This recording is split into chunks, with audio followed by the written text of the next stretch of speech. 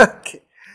So we are now trying to understand something about analytical philosophy, and as we all know, analytical philosophy is not a school of philosophy, but a way of doing philosophy. And so what we will try and identify are some features or characters of analytical philosophy. And generally, analytical philosophy, if you try and read about analytical philosophy, then certain books are very important, as we see that one is called The Elements of Analytical Philosophy, 1949. Then the other book is called Semantics and Necessary Truth, an inquiry into the foundations of analytical philosophy, 1958. And it's interesting that these philosophers, some of these philosophers, particularly like Arthur Papp, are saying that analytical philosophy is not something new. It is something which existed in earlier times also, and Plato is also doing philosophical analysis, and Aristotle is also doing philosophical analysis. So Plato is asking this question, what do you mean by justice? And similarly, Aristotle is trying to analyze what is meant by being. So there are a lot of people who say that actually philosophical analysis has always existed, and when Berkeley is rejecting the idea of physical substance, he's also doing philosophical analysis, because he's saying that actually what do you mean by an abstract idea?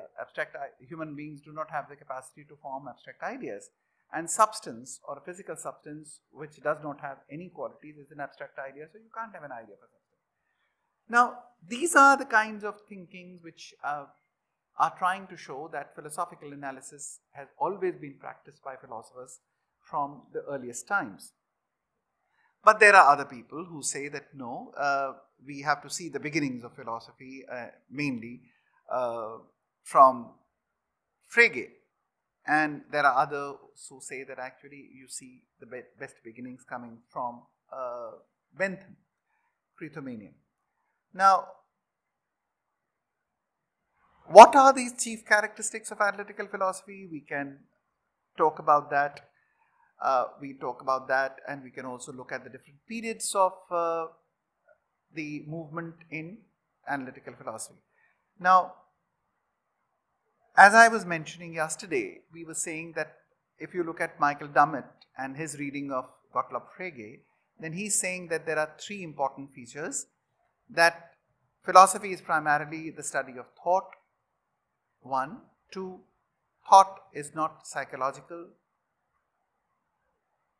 3, that thought is best understood as we understand it through language.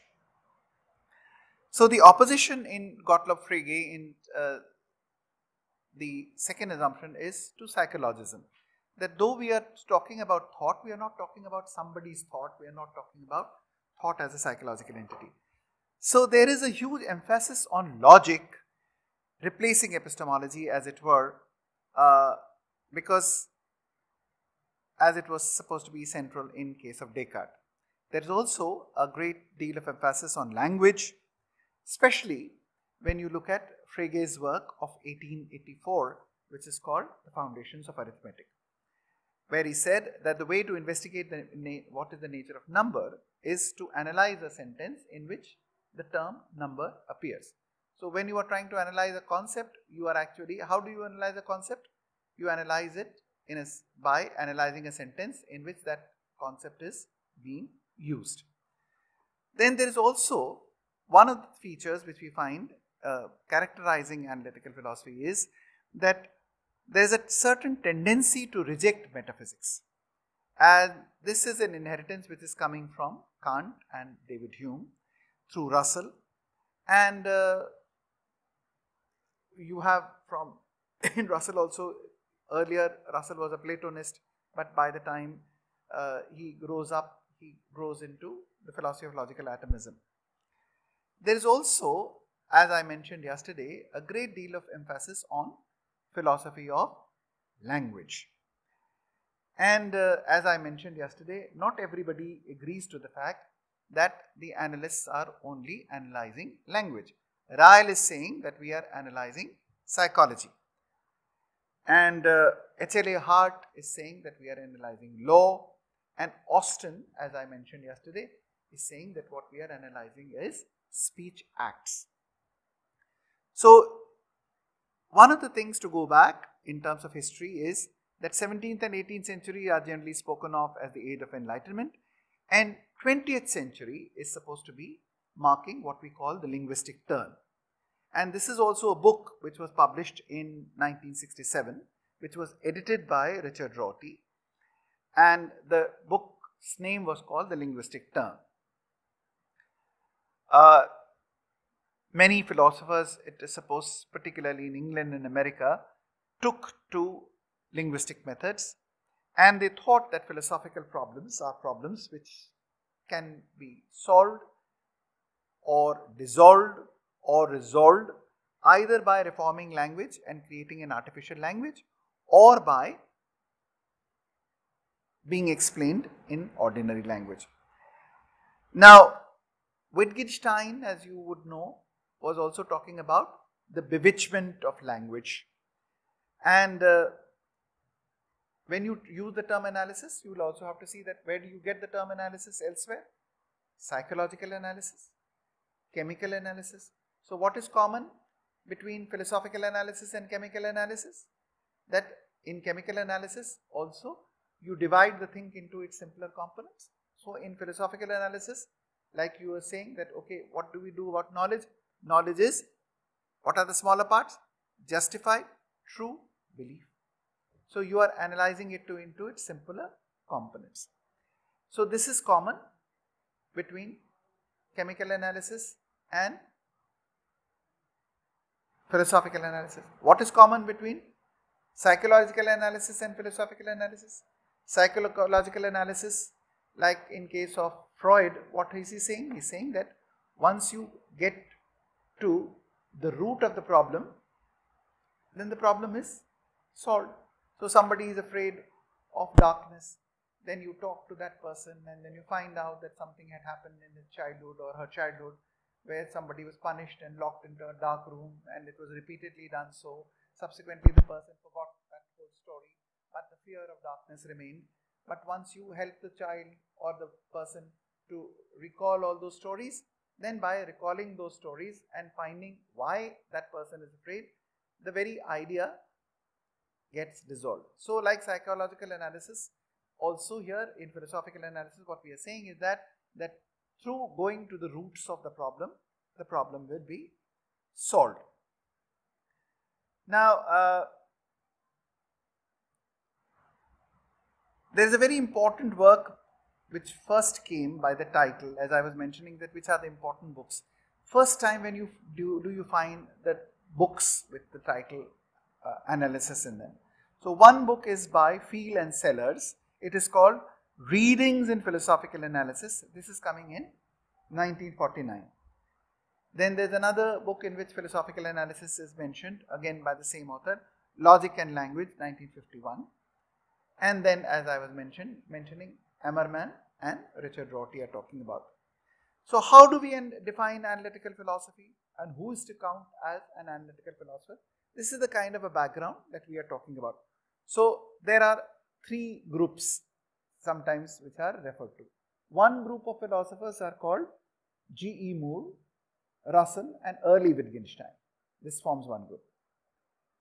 In this group, you also have certain other very important philosophers like C.D. Broad, Frederick Ramsay, John Wisdom and Stebbing. So this is one group of philosophers who are supposed to be analytical philosophers. Another group of philosophers who also use the method of philosophical analysis are what called the members of the Vienna Circle. Now, who are the members of the Vienna Circle? There are scientists and mathematicians and many other people, but who are the principal people in that, as we were mentioning? One is Moritz Schlick, the other is Rudolf Carnap, then there is Otto Neurath, then there is Frederick Weizmann and Herbert Field. So when you talk about the Vienna Circle, you are talking about Moritz Schlick, Carnap, Otto Neurath, Weizmann, Herbert Field. Then there is another group which is called the Berlin Society of Scientific Philosophers. And I think the two big names in that are Karl Hempel and Reichenbach. So some people identify analytical philosophers into these three groups. Linguistic philosophers often use, as I mentioned, the idea of psychoanalysis and the bewitchment of language, which has to be sorted out. Gellner and Muir think that linguistic philosophy is sociologically and psychologically determined aberration. Linguistic philosophers claim their continuity with the great tradition. And Ayer clarified that Kant's critique of pure reason also attempts to transcend the limits of the possible sense experience. It is not deduced from psychological hypothesis regarding the functioning of the human mind, but the literal significance of language. Also, some of the things which are important is that when you are looking at a philosopher like A.J. Ayer and his very famous and important work, Language, Truth and Logic, he is saying that the propositions of philosophy are not factual but linguistic. And they are not describing physical or mental objects, but they are talking about definitions or formal consequences of definitions. So, in this particular view, philosophy is seen as a part of logic, as is held by Rudolf Carnap. There are many questions which are being raised here, and one of the questions is that what is to count as logically correct? Are there meaningful statements which are verifiable? And many people say that actually the whole verification theory, etc., cannot be explained without circularity. Because you are saying these statements are meaningless because they are not verifiable. Why are you accepting only this condition of verifiability? Some people say because you already wanted to reject metaphysics and religion. Carnap is seen by many people as a philosopher of artificial language. And Rudolf Carnap, if you look at Bergman, he sees the whole project of Rudolf Carnap as a project to develop an ideal language. And why do you need to construct an ideal language? What would be the nature of ideal language? There are three things which are identified by Bergman.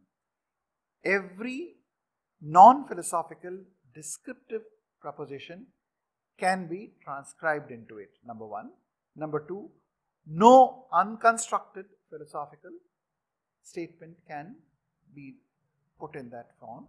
And all philosophical propositions can be constructed statements about syntax or its interpretation. Now, this is a more technical kind of a thing about which we can discuss a little later and understand it. But as we say that when people say that there are no philosophical revolutions, we only keep on repairing our armor, there is no philosophical progress. In all of that, this linguistic turn seems to be a major revolution. And the revolution called linguistic philosophy is to be viewed that philosophical problems are not to be solved at all. They are just to be dissolved, either by reforming language or by understanding better the nature of language we use. So the metaphilosophical discussion, however, has few representations. Instead, we have sometimes a very substantive kind of a discussion. So when you look at analytical philosophy, not many people are talking about what is analysis. And even in Russell, you do not find very clear definitions because there are many kinds of analysis that we can talk about. Same level analysis, deep level analysis, etc., etc. And sometimes these are very important accounts. So the moment you start looking at analytical philosophies, instead of talking about analysis and language, they headlong get into philosophical problems and their investigation. So one of the big things which was discussed in analytical philosophy is about the nature of synthetic a priori propositions. So are synthetic a priori propositions possible? Now you know that when I am using so far, there are many things which I am using rather loosely. I am using the term sentence, I am using the term proposition, I am using the term statement, I am using the term judgment. But we all know that all these things do not mean the same. Sentence is a unit of language. Proposition is generally supposed to be the meaning of the sentence. A statement, according to Strawson, is something which is made on a particular occasion to convey an information to the other. And a judgment is the kind of thing in terms of which Kant was talking. That a judgment is something which when you are using the faculty of judgment, which is understanding, is something that you make by using the categories of understanding. Now Kant had for the first time used the language of synthetic a priori judgments. And he was saying that judgments, synthetic a priori judgments, are actually the best example of knowledge and truth. But the analytical philosophers largely say that there are no synthetic a priori judgments. So either a statement is synthetic, and if it is synthetic, then it is a posteriori, or it is analytic, then it is a priori. There is nothing like synthetic a priori judgments. The linguistic form of some sentences are misrepresented, and the logical form of the facts which they signify are to be discovered. All meaningful statements must be empirically either confirmable or disconfirmable. That you know that there is the verifiability theory of meaningfulness of statements, and then you have Karl Popper who is saying about the counter of it, falsifiability, that any sentence must actually on principle be falsifiable, because there are many statements which can their verification does not seem to be giving us very much. Ordinary language is supposed to be correct by many things, and then there is other linguistic philosophers and others opposing this theory, which you find. Then there are linguistic philosophers that there are no problems at all. Then there are opponents of the linguistic philosophy saying that these problems exist, but you are just evading them. Now, Wittgenstein said that philosophy is primarily an activity to clarify language. So, the principal task is to clarify language, not the source of truth like science. And there is a very interesting small essay in which one important philosopher says that science gives you truth, philosophy gives you understanding. Many of these people were saying that a large part of the philosophical, metaphysical questions are actually only pseudo questions. Carnap, Schlick, Herbert Field, Weizmann, Gödel, you know Gödel's theorem, Otto Neurath, Hahn, P.K. Frank were all members of the Vienna Circle. And these were importantly talking about these things. As I also mentioned a little earlier, in the Berlin Circle, there were people like Reichenbach, Hempel, Grelling, von Mises, and Ayer from England emphasized the verification theory. You also know that these people were very important people, and they were so important that people wanted to kill them, and Schlick was actually shot dead. So philosophy also had and philosophical schools also have their martyrs. So Socrates is the first big martyr, and against whom, that is why Plato said that, you know, democracy creates this kind of a thing, and we have sinned against philosophy and law. So he challenges democratic thinking, etc., etc. Of course, we know that verification theory, which is part of some people who use the analytical method, is not accepted by everyone, and even Ayer modifies it towards the end of his life. Uh, Gustav Bergman tried to create an artificial language, so did Carnap. And Quine, again a very, very big figure in Western philosophy, also displays influence of positivism. So, linguistic analysis is used by many philosophers. Not all of them are positivists. And especially when you move to Oxford, there is no school. And this is best represented by Wittgenstein, who was his own best critic in his later writing. Tractatus speaks about language and picture theory of language, which you will study. And later Wittgenstein in Philosophical Investigation, he rejects this theory. Moore is interested in analyzing ordinary language. Ryle shows that how mental terms need to be analyzed. So, for example, when you say that Hatim is answering his question intelligently. Now, Ryle would say that there are not two activities which are happening. That Hatim is answering a question and another activity he is answering them intelligently. It is a certain kind of answering a question which we are calling intelligent answering. So there are not two activities, but the same activity being described in two different languages. And therefore, Ryle gives his theory of what we call analytical behaviorism. So the mental phenomena is not a separate phenomena, but a physical phenomena itself of a particular kind. Now, this was his famous book, which was called The Concept of the Mind, where he was rejecting Descartes' theory, which he called the theory of the ghost in the machine.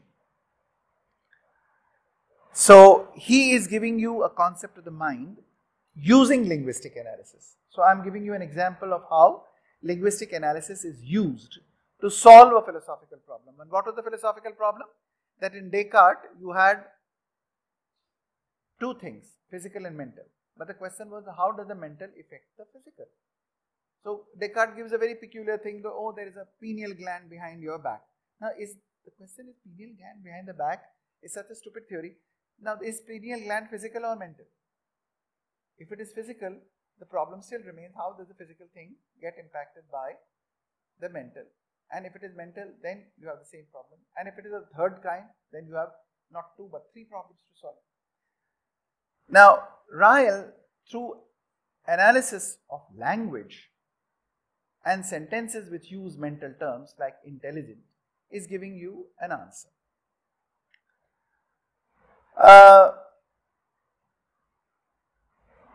Large part of people thought that philosophical analysis actually rejects metaphysics. But by the time you come to 1949 or 1950, at that time, Strawson again comes back with metaphysics. And you have it in your course. The book is called Individuals, and the subtitle is An Essay in Descriptive Metaphysics. So Strawson makes a distinction between prescriptive metaphysics and descriptive metaphysics, and he says that we need to look at metaphysics and say that prescriptive metaphysics, speculative metaphysics is wrong, but descriptive metaphysics, which shows the interconnections between the terms that we use, is all right. Similarly, Austin tries to give us an account of how language functions.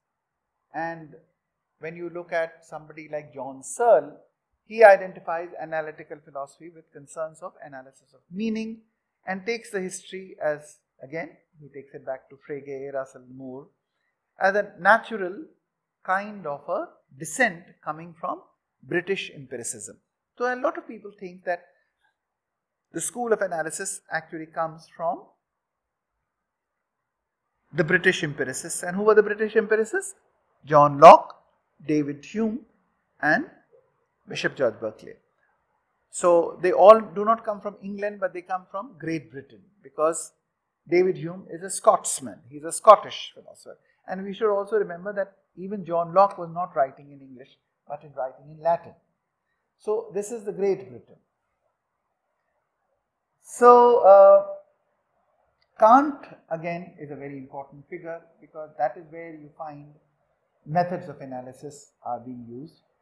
Some people are saying, as I repeat, that the methods of analysis are invented by Frege, who invented modern logic and made philosophy of language central feature. A very important period in philosophy of philosophical analysis is the period between 1939 and 1945. This is also the period of the war, and this is also the period of logical positivism.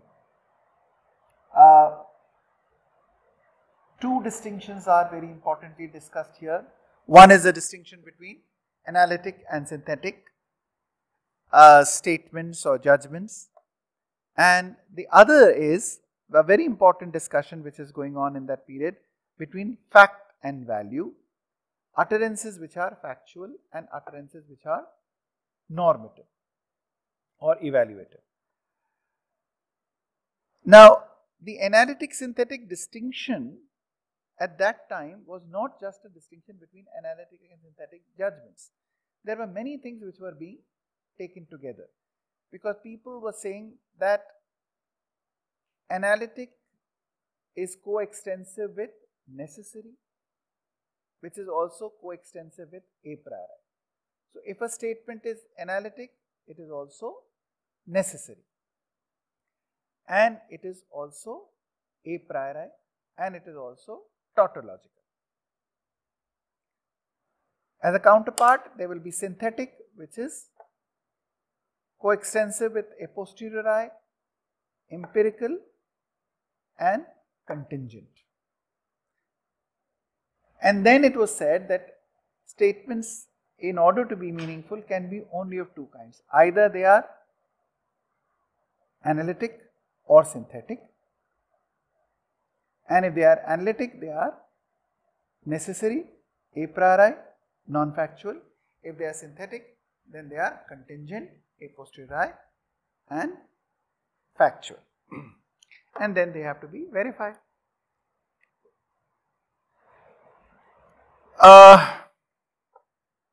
The distinction between the utterances which express true and false propositions and those which did not was supposed to be of great importance, and the evaluative utterances were seen as only giving vent to our emotions.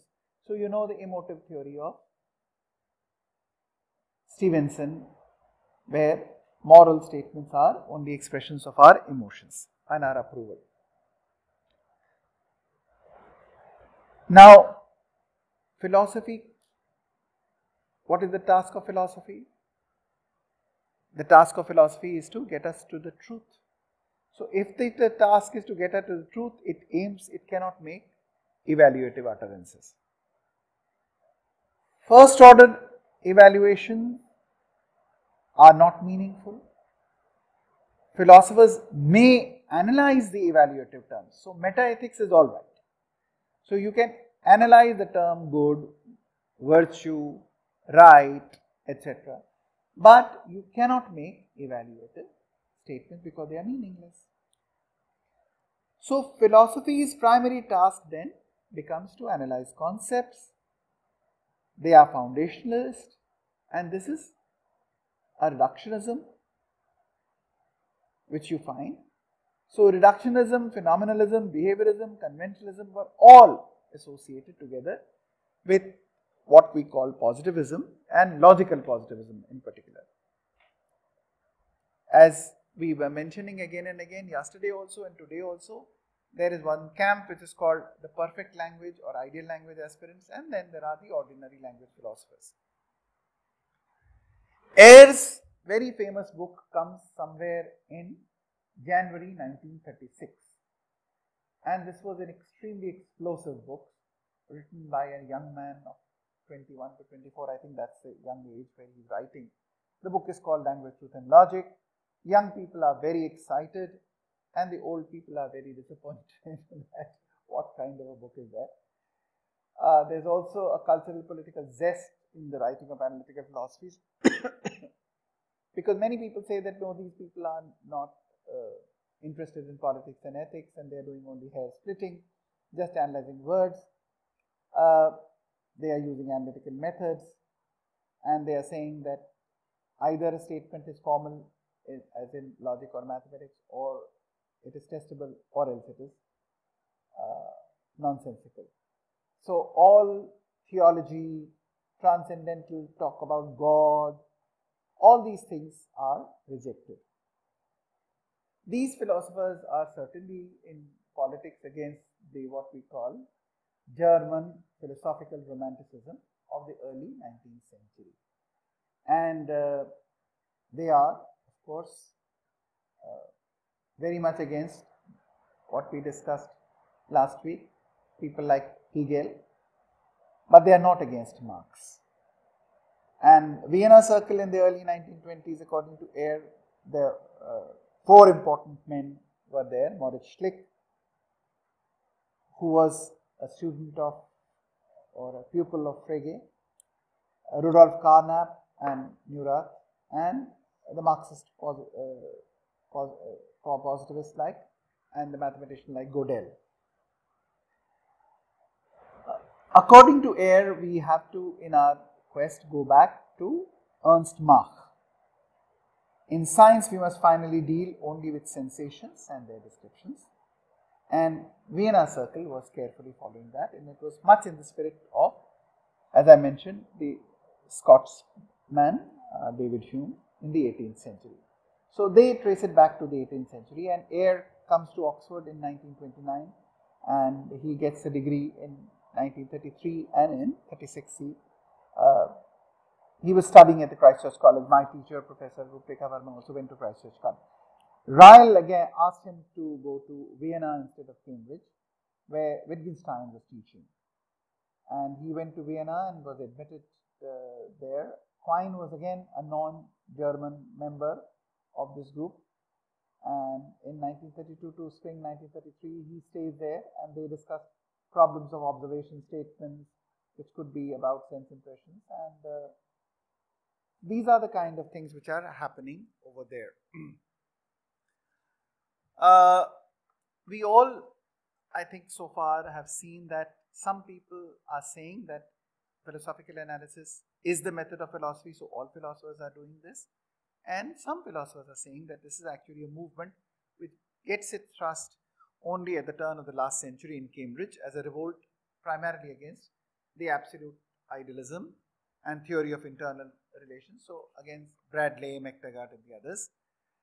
And as I said, that it is the first phase, it is marked by logical atomism in Russell and Wittgenstein, in practiced logical philosophicals, and then you have further developments as you find in the writings of Cambridge analysis, right?